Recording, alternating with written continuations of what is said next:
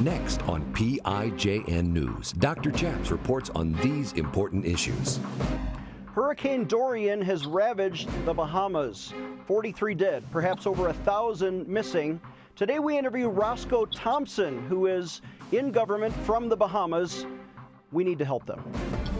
Former Navy chaplain Gordon James Klingenschmidt took a stand to defend religious freedom by daring to pray publicly in Jesus' name. Now he helps you by reporting the news, discerning the spirits, and praying the scriptures. Would you pray with us? Here's Dr. Chaps. God bless you in Jesus' name. My name is Chaplain Gordon James Klingenschmidt, Dr. Chaps, and you're watching PIJN News. On this show, we like to do three things. We report the news, we discern the spirits, and we pray the scriptures in Jesus' name. But on today's show, we have a special guest. Live via Skype from the Bahamas is my new friend, Roscoe Thompson, who is in the government on one of the islands in the Bahamas and is the 14th generation son of original Bahamian immigrants, of course, to the former British colony. Welcome to the program, Roscoe Thompson. How are you today, sir? I am good. Thank you for having me live on your show. Well, it's so nice to meet you, and please accept America's condolences and regrets for the terrible destruction of Hurricane Dorian. What is the latest, and what do you know? As of yesterday, I left Abaco to come to Spanish Wells to get my son and family some normalcy. It is total devastation in our township of Marsh Harbor and a lot of the settlements around the area, as far north as Cooperstown to Crown Haven to Green Turtle to Guana to Hopetown. There's many other settlements that were ravaged by Dorian, including our sister island to the north, Grand Bahama. So most tourists might be familiar with Grand Bahamas, but you live on the island of Abaco. And how many islands are there, and were all of them affected equally? Not so much. The southern islands of the Bahamas were okay, but in Abaco, the going south from Cherokee was not really hit too hard. They did have hurricane force winds, some trees down, but they did not suffer what we suffered in Marsh Harbor going north. Well, I suppose that's good news for some who were not as strongly affected, but there were, give us the latest count. You told me before the program, or maybe 43 have perished, and that is confirmed.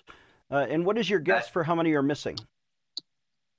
That is confirmed from the Bahamas government, central government. Their statement, their official statement was 35 in Abaco and 8 in Grand Bahama.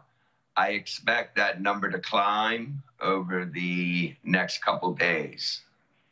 In terms of how many people were missing, that's going to be a very hard number to give in an estimation because of the undocumented immigrants that lived in our area. We had a community of close to 4,000 to 6,000 immigrants in a shanty town. Well, I imagine the construction in shanty towns with undocumented migrants are not up to code, as we would say. I heard a statement from your Prime Minister that the code requires that real buildings must survive 150-mile-an-hour winds, and yet Hurricane Dorian swirled at sustained winds of 185 miles per hour and gusts up to 220 miles per hour, literally destroying everything that was not built superior to the code. And of course, the destruction and deaths would be far worse in the shanty towns where people live in whatever structure they can build with their own hands. But you're saying you live in Abaco and there were 35 deaths in your island. That sounds like it was the hardest hit. It was one. We were one of the hardest hit settlements in that area. Marsh Harbor, Dundas, and Murphytown. Murphy and Dundas are neighbors to our north. Marsh Harbor, and you know, a lot of our houses were built up to code. And I can guarantee you, for example, in my neighborhood, my house with my wife and my son, we lost a couple ridge shingles, but everyone else in my neighborhood had severe damage. My next door neighbor, his roof was destroyed by a tornado that ended up falling on him. And, you know, they were calling for me, and I kept on hearing, this was during the I kept on hearing my name being called and wonder who was calling me. And they needed help to get their son out of the house. He ended up being medevac to the States, where he underwent surgery on his leg. And, you know, thank the good Lord and God that he is all right.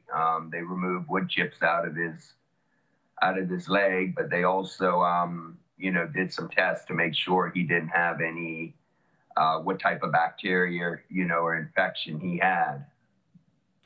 Well, thank God for good neighbors, and it's the strength of love in the community that neighbors helping neighbors are ultimately the only way to recover from this. We need to take a short break, but before we do, I want to put the website that you are recommending donations go to, headknowlesbahamas.com. That's with a K in the middle, HEADKNOWLES, Bahamas.com. You are not the spokesman for this group, but you recommend them for good charity. Why? At this point in time, any charity or donations that the people want to make, I recommend Headline Knowles or Rotary International. I personally, and I know I will get some trouble for this, but I do not recommend NEMA. It seems that the goods do not get properly distributed. I understand. Let's take a short break and more with Roscoe Thompson from the Bahamas.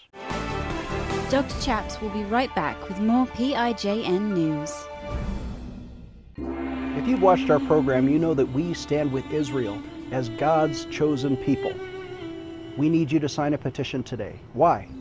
Because did you know that even as Iran is now developing 800-mile range cruise missiles, could be nuclear tipped very soon, that our U.S. Congress has now 3 brand new freshman congresswomen.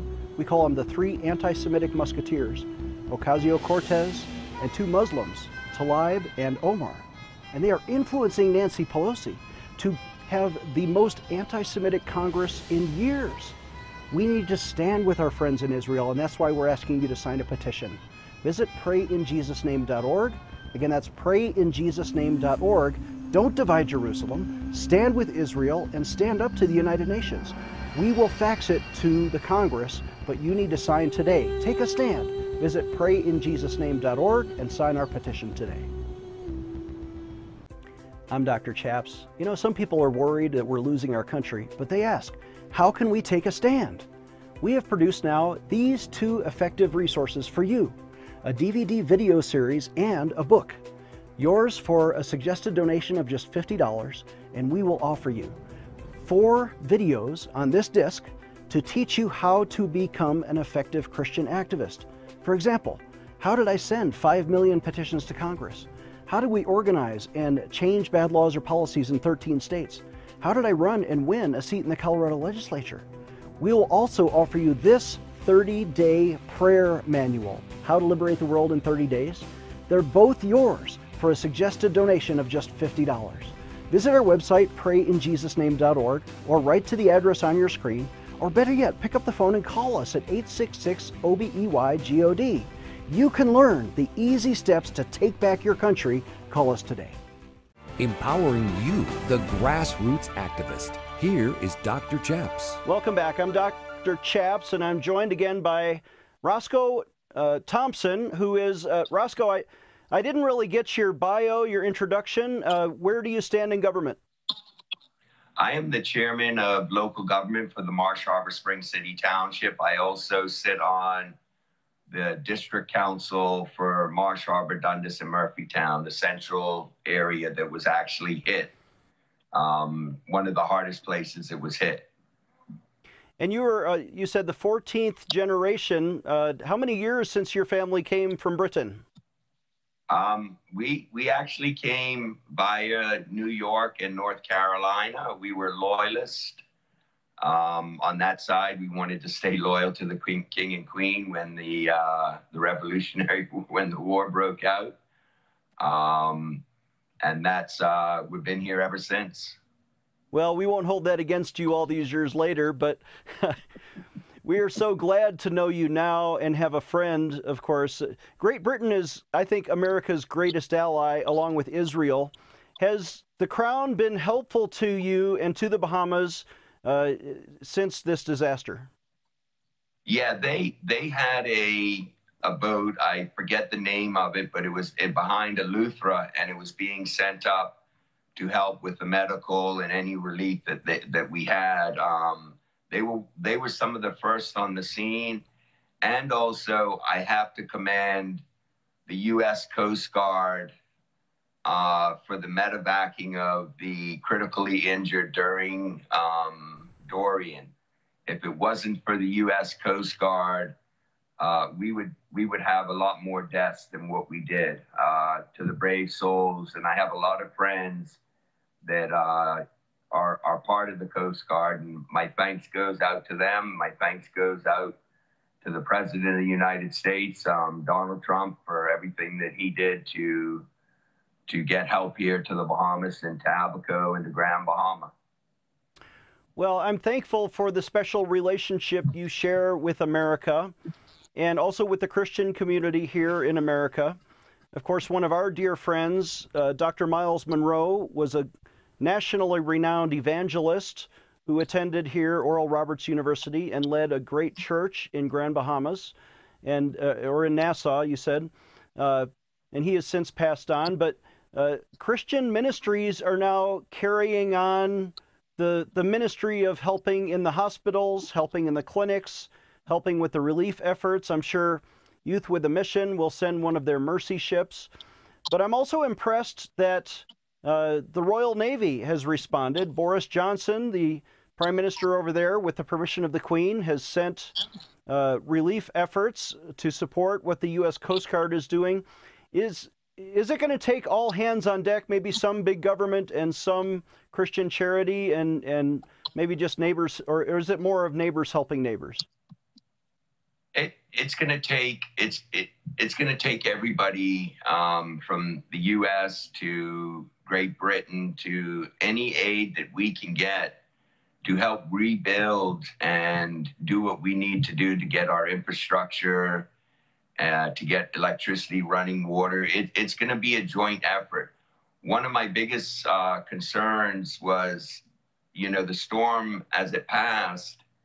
We could have had forces coming on the ground when they were medevacing the people out. They could have been bringing in the Defense Force or, forces to help with the control after the hurricane, because we had a lot of looting that went on that really destroyed a lot of our town. Well, talk about the looting there, because I imagine some people are just trying to get food, trying to get clean water, but there's also an opportunity for crime where people's valuables are not safe or have been scattered. And is there a great security presence? What is the Bahamian government doing to keep peace and order? Up until yesterday, before I left, there was very little patrolling going on our island. They were at the government clinic, they were at the airport and at the complex and at Maxwell's, but actually patrolling through the town, you had people stealing washer and dryers. I could understand the food and, the water, which they need, but there was an incident where they broke into the gun safe at Abaco Hardware. There were instances of people being, held up. and you didn't have the presence. And for 3.5 days, I walked around looking for NEMA, for their command center, to get information from central government, what their plans were. What do you need me to do? What do you need us in local government to do? You have us here on the ground. You know, this is your way of getting the information out. And there was no information coming into us. And a lot of people ended up panicking and ended up leaving, you know, one, because of the chaos and the lack of law and order that was in the town. And then at the same time, with all the missing people in the mud, they were worried about diseases breaking out, or, you know, if something might happen. So people got scared, and they, you know, decided to go to different islands, Spanish Wells, to Nassau. You know, people went to Cherokee, which is in South Abaco, Sandy Point, Casuarina, Bahama Palm Shores. Marsh Harbor right now is like a ghost town. The people in the Keys, in Hopetown, Manowar, Wanakee, and Green Turtle Key, you know, quite a few of them stayed because they're on an island by themselves, and they're there. But Marsh Harbor was a little bit different because we had a bigger shantytown community, and people were scared. Well, thank you for that update. We understand that this group called NEMA, maybe as a private organization, is not being responsible with the money or with the efficiency that these other groups you recommend. Again, we're going to put up the website for headknowlesbahamas.com. If Americans want to donate, please don't give to our ministry today. Give directly to the charity on your screen, headknowlesbahamas.com, or give to your local Rotary Club. There are Rotary organizations in every city in America that will be supporting the Bahamian relief effort. Roscoe, let's take one more short break, and I'll come back, and he's doing the Lord's work right now. Let's have a word of prayer after this. Dr. Chaps will be right back with more PIJN news.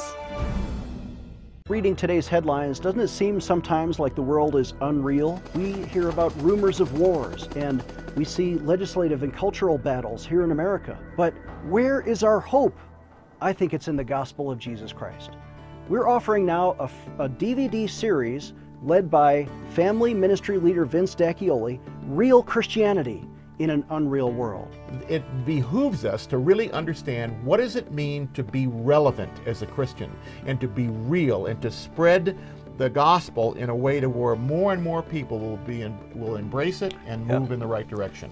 We can send you the entire DVD series, which is 3-part teaching with Vince and a bonus of my personal testimony, for a suggested donation of just $30 if you call now at 866-OBEY-GOD.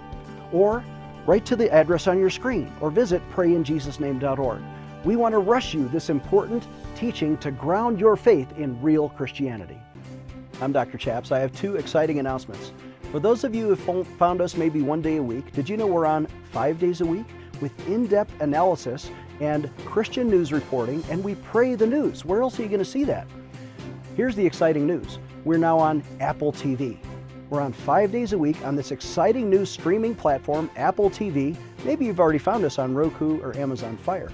But Apple TV, look for PIJN News in the spirituality category. And here's my other breaking news. Did you know we're also on podcast? Well, what's a podcast? Well, you can listen to us 5 days a week on audio, maybe when you're working out at the gym or driving in your car. You can watch the video on your smartphone. Visit iTunes and look for PIJN News. We're also on 10 on-demand platforms. Visit prayinjesusname.org to find them all. And did I mention it's absolutely free? Other people charge a fee, but ours is free. Subscribe today to PIJN News. Stay tuned for the end of our show to learn how to partner with this ministry. Here's Dr. Chaps. Welcome back. I'm Dr. Chaps, joined again by Roscoe Thompson. Roscoe Thompson is live from the Bahamas. In fact, on one of the hardest hit Islands of Abaco is his hometown, where his family has lived for 14 generations. Roscoe, remind us of the history of the Bahamas, a former British colony, and what happened after that? In 1973, of course, at that time I was only 2 years old. But we won, and just so you know, I don't want to say the best birthday present, but my birthday was September 1st, and that was my gift, was Dorian on September 1st. Wow. But the Bahamas one that gained their independence in 1973, and we have been a independent colony. We are still part of the Commonwealth we're the Commonwealth of the Bahamas, but we recognize that other Commonwealth countries like Canada and other islands in the South and England. So we are part of the Commonwealth. We are a Westminster system.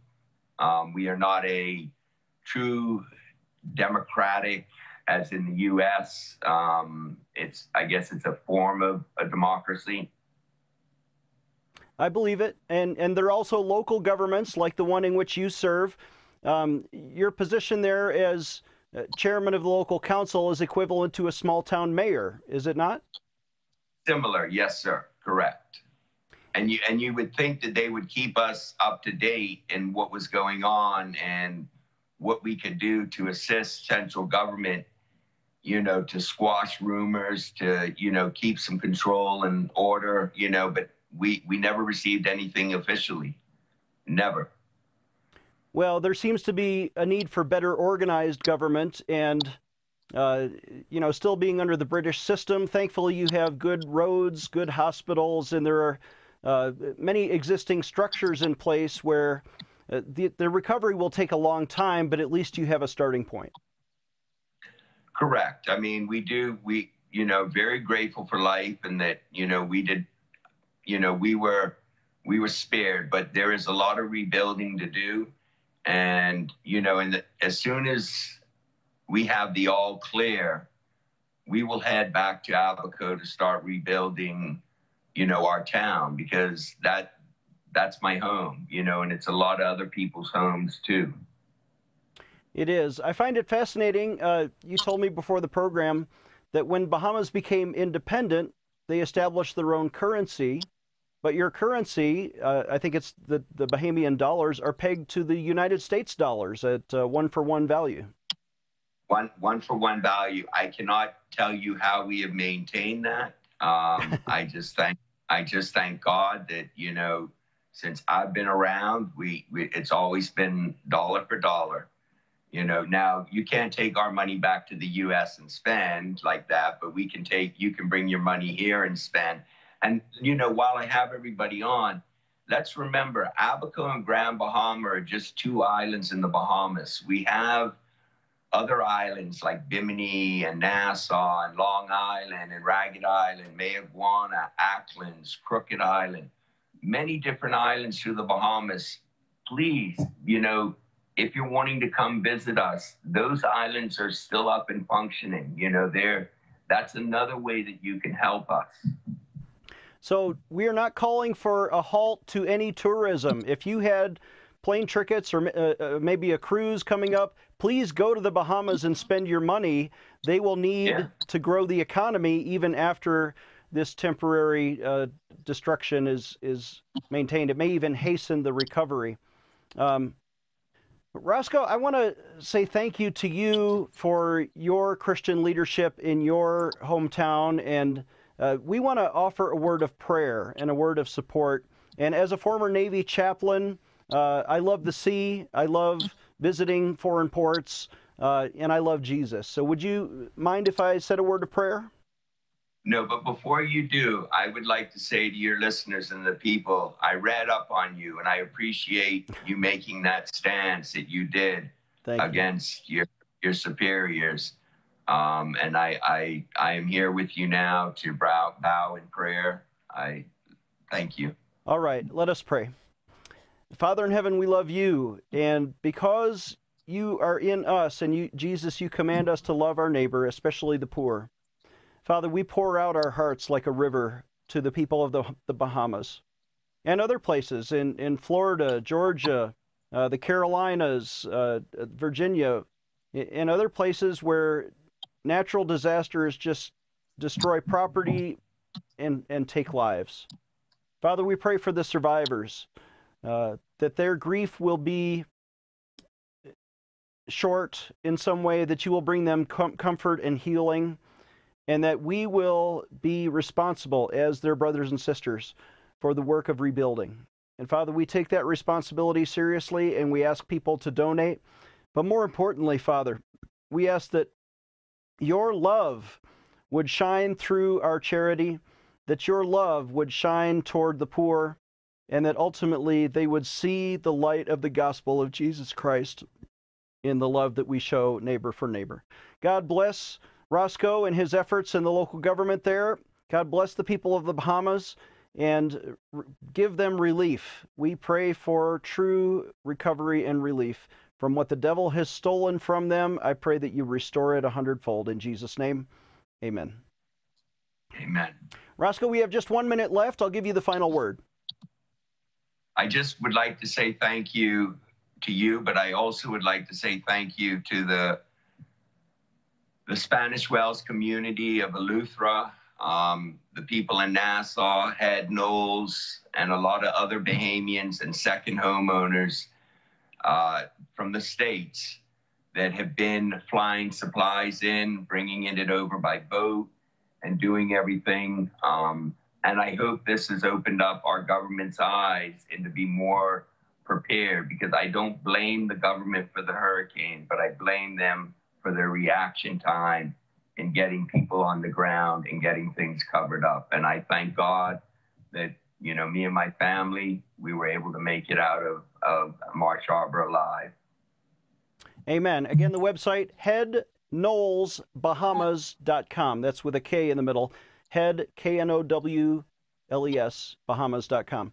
Thank you to Roscoe Thompson. We're out of time, but our website is prayinjesusname.org. Please sign up for one of our free emails today. We'll see you next time.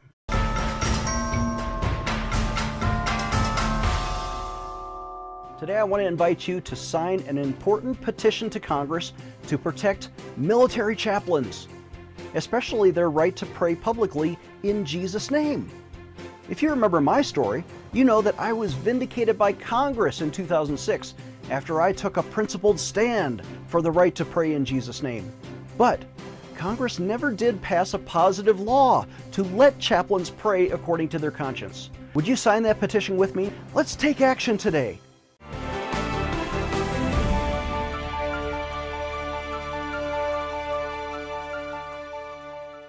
Dr. Chaps needs your financial support to stay on the air. Would you please send your best donation today? Please visit prayinjesusname.org to donate online. Or you can mail a check to Pray in Jesus Name Ministries, Post Office Box 77077, Colorado Springs, Colorado 80970. You can also call us toll-free right now at 866-OBEY-GOD. That's 866-OBEY-GOD. Please sign up for our free emails at prayinjesusname.org. Again, that's prayinjesusname.org.